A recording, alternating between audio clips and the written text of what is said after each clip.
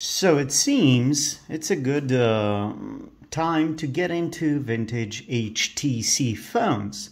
Now why I say that is because I have 4 of them right here, and these are early Android or late Windows mobile units, so they're kind of useless today, but as a gimmick, as a collectible gadget, they're quite nice. Furthermore, collecting them seems to be a breeze right now because every unit that I come across is actually in working condition. Well, 80% of them are anyway, and I snagged another one for about, I don't know, 3 to 5 euros, something like this.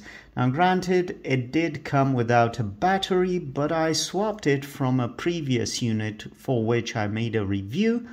I will share the link as to the model. I'm sorry, I don't really remember the exact model, but as you can see, it's in working condition.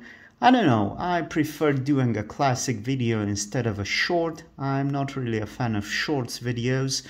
Spoiler, bit of a confession here.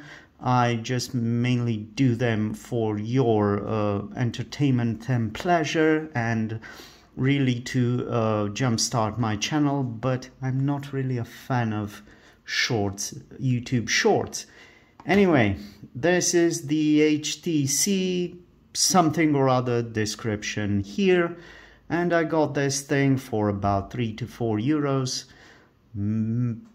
Something like that, and it's really worth noting that if you like vintage phones, now is the time to search for them in thrift shops and well, in flea markets and places like that, because in a couple of years from now they will become more valuable, or rather people will become more greedy and overly optimistic as to their value.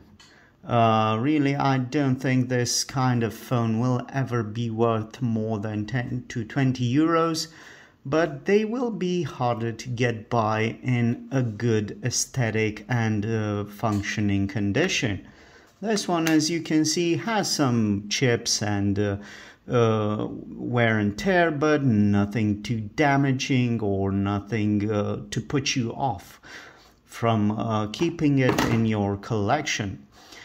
So thanks for watching this quick update, and remember, I buy, hoard and collect weird, quirky tech stuff like this plethora of HTC vintage phones, so you don't have to. Thanks for watching, and see you in the next one. Bye bye.